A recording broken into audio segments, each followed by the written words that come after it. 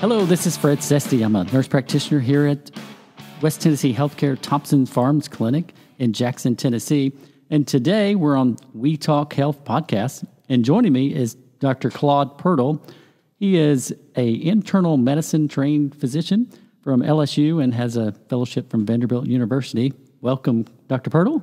Oh, thank you very much, Fred. I'm excited to be here and appreciate your time and setting all this up. Absolutely. Glad to have you. So today we're talking about diabetes, and we're going to explain the different types of diabetes and how to diagnose it, symptoms of diabetes, who's at risk, and the risk factors associated with diabetes. So, Dr. Pirtle, can you give us a little brief overview of the different types of diabetes that are out there? Absolutely. Thank you, Fred. I just want to say thank you again for putting this together in West Tennessee Healthcare. I'm a physician in primary care and urgent care down at the Lift, which is in downtown Jackson.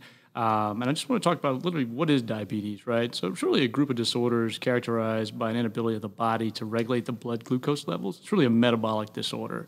When you think of diabetes, you think of the big two, or type 1 and type 2 diabetes, but there's also gestational diabetes. Just to break those down a little bit further, especially type 1 and 2, type 1 used to be called, quote unquote, juvenile onset diabetes. And really, it results from the autoimmune destruction of the insulin-producing cells in your pancreas. So basically, you just run out of insulin, essentially. Type 2 diabetes is probably the most well-known, especially now. It's basically when your pancreas does not make enough insulin, or really your body becomes insulin resistant. So your body is not able to use that insulin properly. And just to kind of go one step further, some people may be asking, like, well, what is insulin? Well, insulin's a hormone in your body. It's actually a peptide hormone produced in the pancreas, as we mentioned, that allows your body to basically take in that glucose and use it for energy. So all those muscle cells and things like that are able to use that glucose for energy to help you run, jump, et cetera, throughout your day. Absolutely. Yeah. So I gotta explain to my patients that the insulin is that key, kind of a lock and key mechanism to get the sugar out of the bloodstream and into the muscles where it needs to be utilized and for energy and metabolism and such. So we don't want, we do talk in terms of glucose or sugar a lot when we're treating our diabetic patients. We don't want that glucose in those, in the bloodstream or capillaries or the small vessels damaging our body and causing the damage, where it's in the eyes or the kidneys or the heart or those small vessels elsewhere. You got it. And it's, with those type 2 diabetics, I mean, essentially, the receptors really aren't working that well. And as you mentioned, your body just becomes desensitized. So you need more and more insulin due to adipose tissue or whatever else to really get inside the cells and really help your body so you're able to jump and run and do whatever else you need. And exercise. Yeah, absolutely. That's what we want people to do, is to be active. And one of the things, between type 1 and type 2 diabetes, type 1s are totally dependent upon insulin and rarely use any other medications that you may see, the public maybe see advertised on television out there targeting diabetes. So the majority of our population, of course, has type 2 diabetes, and a smaller portion has type 1 diabetes for sure. Absolutely.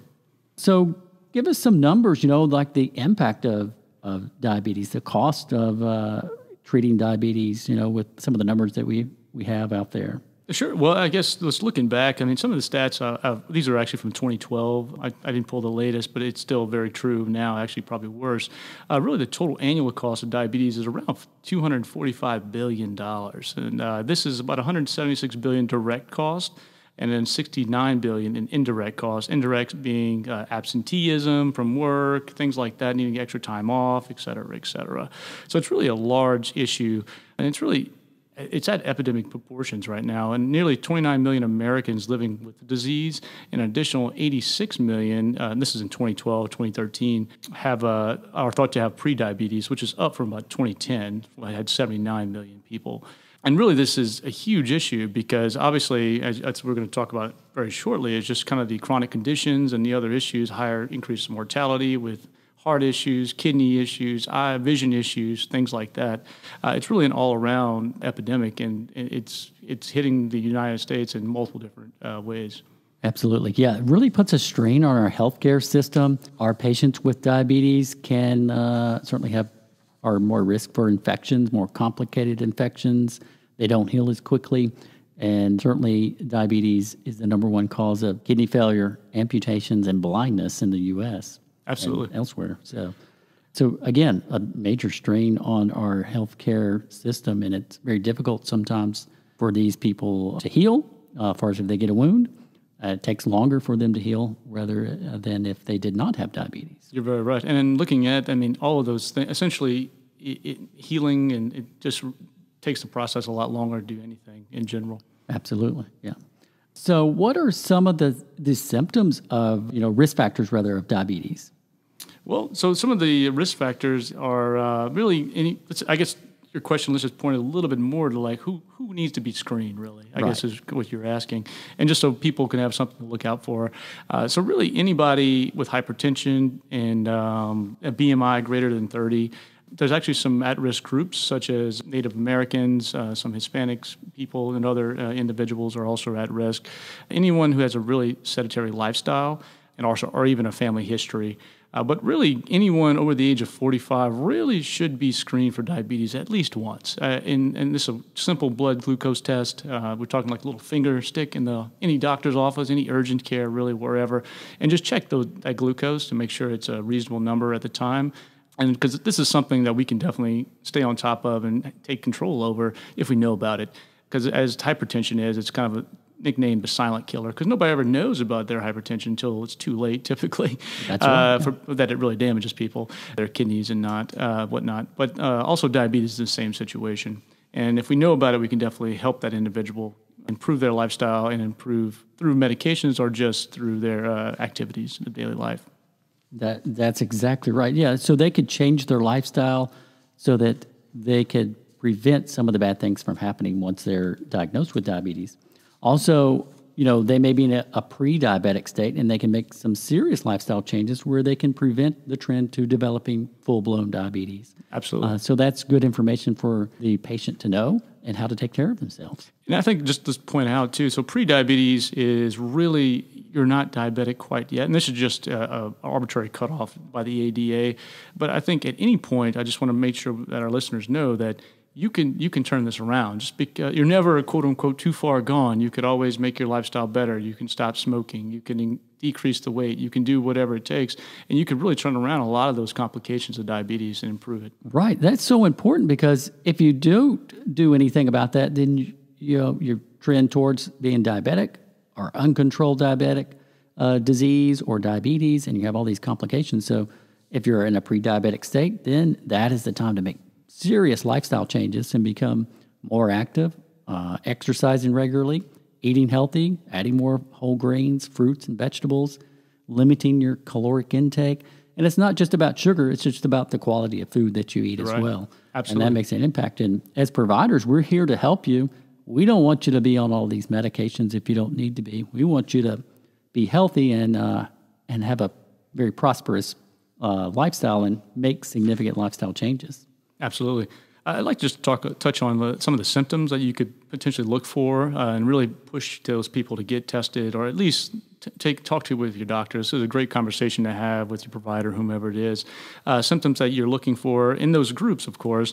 So increased thirst, or you feel like you're urinating a lot, always tired, increased healing time, which we kind of alluded to a few minutes ago, actually. Also, blurry vision, unexplained weight loss, numbness, increased pain in bilateral extremities, or even in your hands also. And these are all kind of just points that maybe like, hey, if you have never been tested, maybe just next time you're at the doctor's office, just ask him to test you if he hasn't already. Absolutely. And I've seen this in my years of clinical practice. The most common would be somebody that comes in that does not know they have diabetes and they have quite a bit of profound fatigue. They just don't feel good, blurry vision, drinking a lot. As far as very thirsty and drinking a lot of water, then you're urinating a lot, and then the numbness on the bottoms of their feet typically.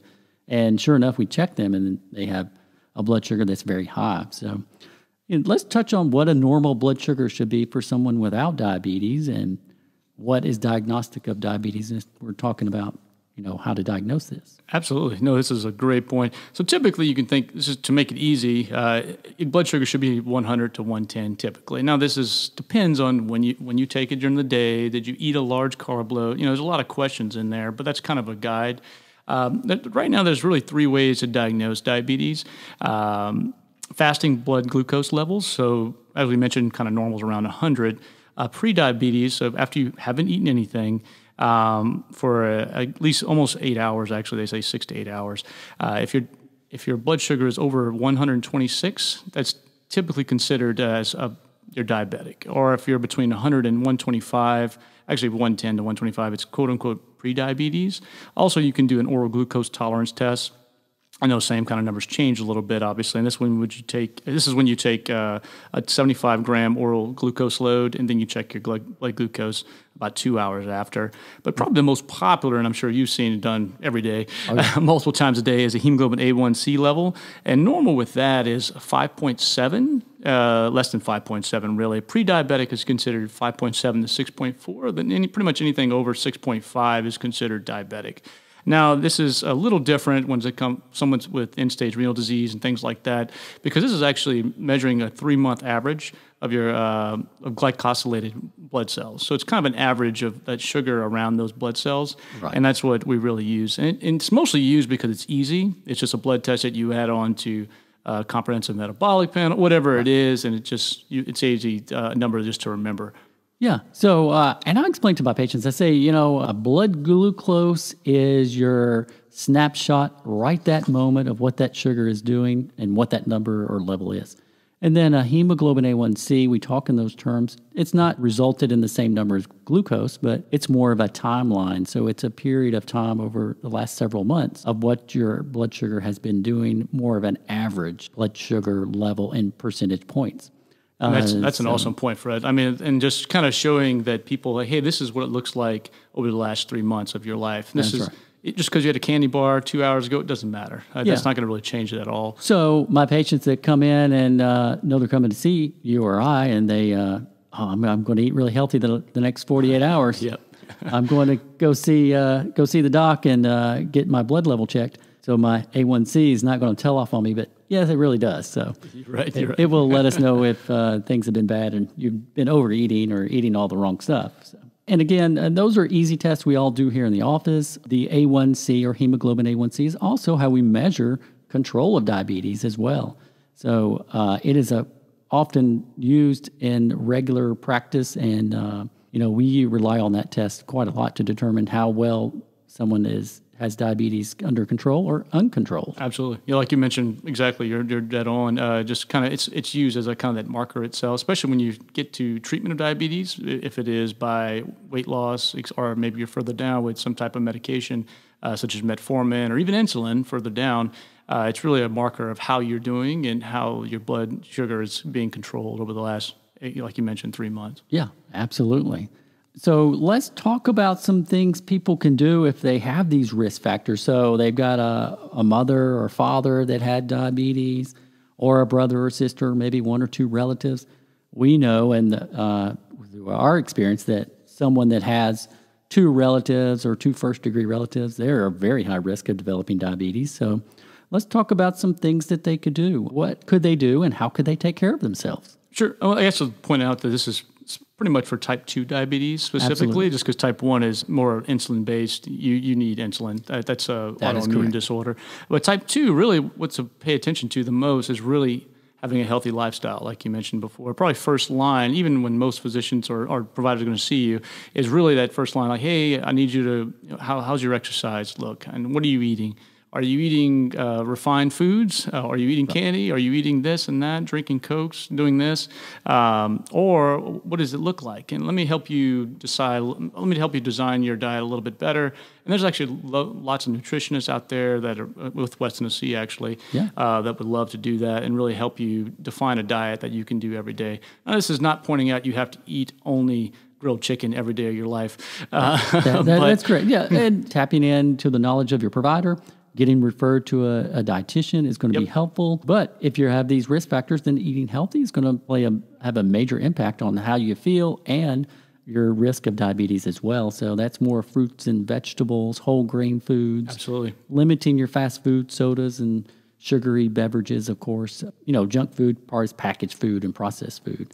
It's like our body really has to work really hard to break down those packaged foods and processed foods and use them for energy. I always like to think about it. Does it come from the ground? Would your great grandpa eat this? And that's the best way to think of it. And granted, there's some exceptions to that, obviously, but really discussing that diet and also the exercise piece too is really important because just being active. And we're not talking that you have to go to the gym and lift, deadlift 450 pounds with your the uncle that used to be a football player. We're talking about just get out there, walk for an hour, and then really I shouldn't say this, but you can go to the mall. Don't bring your wallet so you don't buy anything, but you can just walk around. Actually, you can if you want to, but not. But the thing is, just walk in a nice air-conditioned area, so you're getting some exercise. You're with your friends, so you're doing something social, or with your kids, whichever it is, and really doing that for at least 30 minutes to an hour a day, or maybe every other day, whenever you can, is really helpful and really gets that exercise in and helps your blood glucose level. Absolutely. So the minimum recommendations would be some type of cardiovascular exercise of at least 150 minutes per week minimum. Yep. If you want to do more, then that's always better for you. Exactly. Absolutely. So it's going to affect your glucose metabolism. It's going to affect your blood pressure as well, and it's going to affect your cognition. You're going to feel better, and it's going to affect your bones and joints, and you're going to move better as well. You are absolutely right, Fred. I mean, I can't say this enough, is that this is not just for the metabolic issues. This can affect your hypertension. This can affect your sleep. This can affect pretty much anything you can think of, especially with your body. And I would just want to caution before I would still crawl before you run, I guess is my point. Make sure you walk first. Make sure your body's used to walking for, like you mentioned, 30 minutes a day, things like that. Before, I guess my point is don't jump off the couch and start running marathons. Oh, yeah, absolutely. That's always dangerous. Leads to more injury. So you got to work your way up to that. Gradually increase your activity. And again, get outside, get away from the home so that you're focused on some type of exercise that you're doing. Our last podcast, we talked about exercise as medicine, and they have great benefits there as well if you want to choose to go to a fitness facility. But walking is always the best and really clears the mind as well. So. Yeah, I would talk to your provider, whichever, just to make sure everything's online with that. But also, I think he would be able to give you he or she give you a lot of good tips. Also, the dietitian would help out a lot also. Absolutely. So it's always, when we were talking about diabetes, we got a team approach here. And I tell my patients to say, hey, we're on the same team here. I want you to be as healthy as possible, because you're going to feel better. And, you have to communicate to me, if there's a problem with nutrition or a food allergy or some type of exercise limitation or even an issue with your medicines, or your medications, not able to get them, or insurance wouldn't cover them, or tolerability issues, or many of those things. So those are all important things that we have to discuss, at each visit. And, most patients need to be open and that's a great point too. And just be transparent with your provider. Like, look, if you can't afford the medication, that's perfectly fine. There's a slew of other medications out there to change or whatever it takes to get you on the right track. And I just kind of want to, and the question you brought up initially was, why would you even do this, right? So, diabetes is bad, but really what does it cause? What can happen to you? Mm-hmm. Well, just this increase your stroke risk. Actually, hospitalized rates for stroke are about 1.5 times higher for adults with diabetes. Your cardiovascular risk is about 1.7 times higher than among other adults without diabetes. You have a higher chance of having vision issues, kidney issues. I think I read one statistic that I think it was a few years ago. Anyway, diabetes was listed as a primary cause of kidney failure in over 40% of all new kidney failure cases. So it's really something that it's not that you have it for. It's not the initial time you have it. It's the longevity. It's a marathon, right?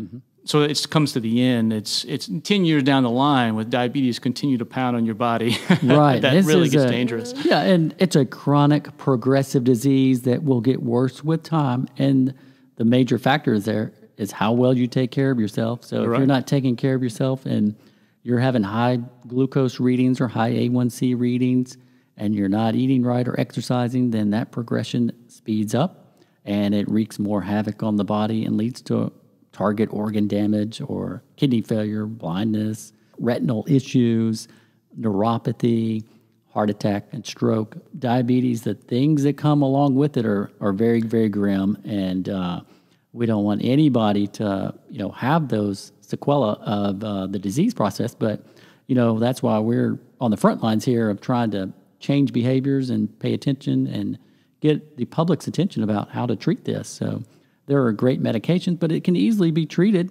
with lifestyle changes, as we say over and over, exercise and nutrition. So. Absolutely. And I think, and this to kind of take a step back, the chronic kidney disease and things like that can also really enhance the hypertension. So really all this is like a glove. It just gets worse. You put your hand in a glove, it gets worse and worse and worse. One thing leads to another. And I just want to mention one more thing is talking about eating healthy, eating those wheats, not the white breads and things like that. Mm-hmm. But really, you don't have to lose a whole lot of weight. We're talking baby steps, just 5 pounds, 10 pounds. I'll use my dad. I shouldn't probably do that, but he lost 15 pounds and he was pre-diabetic. Now he feels great. He's a new man. He walks every day, and he feels a lot better. And it really enhances everything. Once again, going back to that, your whole body's enhanced. Hypertension's better, if not completely gone. Right. Mentally, you feel better. You're sleeping better. Everything is really improving. Yeah, it makes a big difference. So our patients that really listen and are motivated and they make changes and lose weight, whether it's 10, 15 pounds or even 10% of their body weight. You're right. It's a small amount. There's big changes and big benefits. Your body really has significant benefits from that. And it's not just compartmentalized. It's not glucose only or high blood pressure only. Our body functions as a highly engineered, high performance. It's very, very complicated, and they Absolutely. All function together. So it's not a piece of machinery. It's not engineered, in a lab or anything, but, it is very complicated. And it all works together. So one piece doesn't work without the other. You're exactly right. And these are just small steps to take. I mean, like I said, this is a great conversation to have with your provider. They'll be more than happy to get you to the right people. And just kind of going back to the point, just be transparent. If you have any issues with diet, exercise, whichever, just please mention that. Any West Tennessee provider or whomever would really be able to help you out and get you in the right area. I agree. Yeah, we're here to help and, just to have open dialogue and good conversation with our patients. So next time, we will have another podcast on We Talk Health. We're going to talk about treatment of type 2 diabetes. There's multiple medication regimens out there, and we'll talk about that and more in depth. But I'd like to thank Dr. Pirtle for coming on We Talk Health. He is located down at the Lift Clinic in downtown Jackson. Again, he's internal medicine trained and has a fellowship at Vanderbilt. We're glad to have him here in the community, and we'd like to thank you for listening to We Talk Health.